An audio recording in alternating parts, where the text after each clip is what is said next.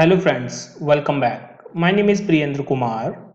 This is the third and the last part of the calendar control in VBA. So we have developed and designed this calendar in Excel VBA. I'll show you. If we will change any month, it will be changed. We can use previous month and next month button also. And the dates will be changed. We have disable blank buttons also, and you can click on this button, any of the button. Now in this part of video you will learn how to put the event on the calendar, so that if you will click on the button, that particular date should be selected, or you can select any start date and date, and that date should be filled in the text box or any label or any command button. And if date is already available in that text box, when you will click on the calendar, that should be highlighted on the calendar. So you will learn in this part of this video, so please watch this part till the end. And if you have not watched the first two part of this video, request you please watch that, so that it will be easy to understand. So now we are going to start. So I'll go to the Visual Basic editor, and we are working on this calendar. So now we will put a function, so that whatever we have selected here, that should be placed on your control, like on a Excel cell or any text box, label, command button. I'll put here a text box. So I'll go to the tool control, then I will put a text box here. So this is the text box. I'm just putting this here for the time being. We will use this just for help, and then we will make it hidden. Alright. So whenever we will click on any button, that particular date should come in this text box. And how it will come in this text box? This is the text box 1, you can see. Now I'll put the code on command button 1 first. So just double click here, and here I will put if me dot command button 1 dot caption is not blank, then, and if me dot text box 1 dot value, and it should be me dot command button 1 dot caption, and then I'll put here a hyphen.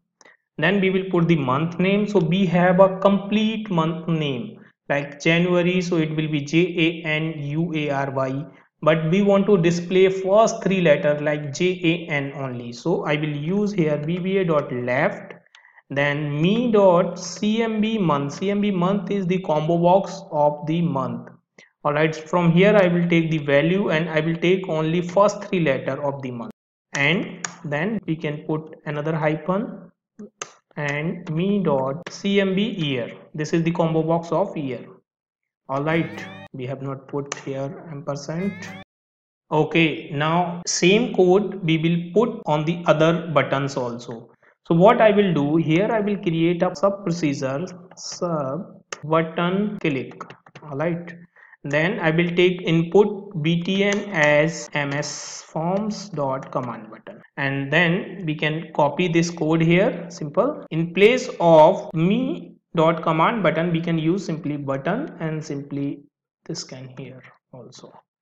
Alright, so why we are creating this function? If later on we need to put some code here, then we just need to put the code on only one function, not every button. Here how we will call this function? We will simply use call this function, and here we will put here me dot command button 1, because we are going to call this function for command button 1. Now we can make a copy of this, and we will paste this here. So let me put some space here. I will paste this code here, and I will change this command button to click, and similarly here command button 2, and paste this code again. This time I will take 3 and 3. I'll do this activity on all 42 buttons. Now if I will run this, then if I will click, you can see this text box is available. If I will click any of the button, that particular date will come on this text box. Alright, so now I'll create a function that will be selected date, and I will take input as the control. You can put your control name, for example text box, label, command button, Excel cell, wherein you want to get the date from this calendar. So I'll use, let's say, target control as object. and it will give the output as a string. And then what we will do here, I'll take them str as a string. I have taken a variable str as a string. Why I have taken this variable, I'll tell you. So first of all, I'll check the type of this control. You can pass here Excel range, text box, label, command button. Okay, so we need to check that, because on Excel range and text box we will use dot value, but when you want to get the date from command button or label, then we have to use dot caption, right? So I'll use here if VBA dot type name of target control is equal to range, or copy this, or if it is text box, then the str will be target control dot value, and we will use another condition, that will be else if type name is, let's say, command button, or it is a label, then str will be target control dot caption. And if, all right, so whatever we have got from that control, first of all we will check if VBA dot is date, the str is a date or not. We will check that equal to true. Then if it is a date, then what should happen, me dot textbox 1 dot value, we will put this str there, but before putting it there we will convert this in our format. So we will use VBA.format, and because str is a text, not a date, it's a string. So first of all we will convert it into date. So VBA.cDate we will use str. Then here we will put format dmmm by else me dot textbox 1 dot value equal to blank. Okay, so why we are using this, I'll tell you. If I will call this, let me go to the book one here, I will insert this button here, let's say, just double click, I will call this function here, which is calendar dot selected date. Here I will pass Excel cell, let's say active cell. We will use here calendar dot show, we will display the form here, show.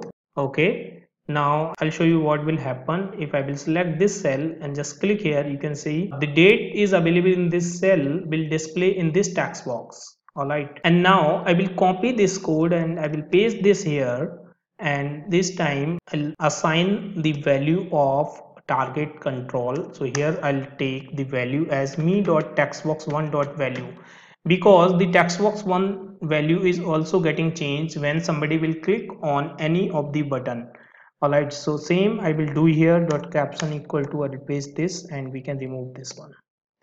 If the target control type is not defined, or the target control type is not range, text box, command button or label, then what we can do here, we can put a else condition, and for the selected date we can assign this value, which is target 1 dot value. All right, now I'll show you what will happen. Let's say I have selected this date and I will click here, then this date will be changed, and if I will close the form, that date will be changed here also. Let's say I have selected 30th April. If I will close this form, the 30th April will be available here, but this form should be closed automatically. So how we can do that, I'll go to the button click subprocedure, and here I will put unload me. All right, now if I will select, just put any date, you can select any cell, and whatever date you will select, that will be available there. All right friends, now if the date is available here automatically, that date should be highlighted in the user form or the calendar. So how we can do that, first of all I'll go to the calendar here, and I will make a copy of an image, let's say this one, and just paste this here. Right click, go to the property, and I will change the picture and I'll take this star. Alright, so I will put a star icon there. Whatever date is available, I'll put this star sign there. And I will rename this, let's say IMG star. Alright, so now just go to the code, and here what I will do, I'll create another sub procedure sub, let's say highlight date, and here I will take dt as date as input and just close this bracket. And now what I will do, I as integer, and so basically I can copy this code, all right, just to save the time, and just paste this here, and we can remove this. Now what I will do, whatever date will be passed here, if I'll take the day from this date, so I'll use vba.day is equal to btn dot caption, then, and so first of all we will identify particular button has the same day, whatever day will be passed, all right, but this will be a integer and this will be a string. To compare these we have to change the format, so we can either convert it into the string, so we can use vba.cstr convert to string, and then we can use this one, all right. If the caption is the same, then I'll put me.img star dot left will be btn dot left, then me.img star dot top will be btn dot top, and we will change the background color of button also, btn dot back color will be vv white, all right. And if that particular image which is me.img star is not visible, then we can make it visible true. And now we can call this here, once we will identify this is the date, then we can call this here highlight date, and we can pass the date here as convert to date and this str, all right. So let me click here. Now you can see there is a small star sign is there for 10th of April. If I will select this cell and just click on this button, then 18 is highlighted. If I will click on this button, then I will click, so this 30th will be highlighted. So friends, that is how you can create this. Now we don't want to show this text box, so you can put this, make this smaller like this. Right click, go to the properties, you can make this invisible, so you can use visible false. Now one thing will happen, if there is no data available, then still this star will be displayed. So what I will do here, while this form will initialize, here we can put a small code, or we can do it properties also. Just select this picture, right click, go to the properties, make this visible false. Alright, now just select and click, so it will not be visible, but if date is available there, then it will be visible. Now I'll tell you how can you call this on a VBA user form. Okay, so let's say if you have a user form, simply this user form, and then you can put your command button and your text box. So you want to get the date here in this text box, there will be two ways to do it. So one, you can simply call calendar dot selected date, this is the function name, and we can pass our control, so control will be me dot text box one.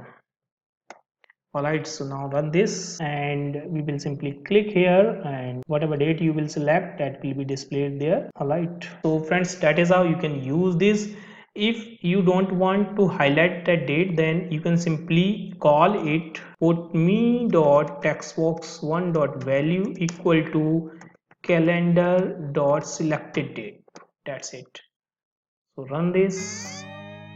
So here what we have done, we have not make this optional, so let me make it optional, otherwise it will be mandatory to pass this target types. All right, so now if I will click here, it will give me the date, but it will not highlight back that particular date. All right friends, so you can call it in the both way, whatever you want, you can use this way or you can use this way. Alright friends, I hope you have enjoyed this video. Thank you so much for watching.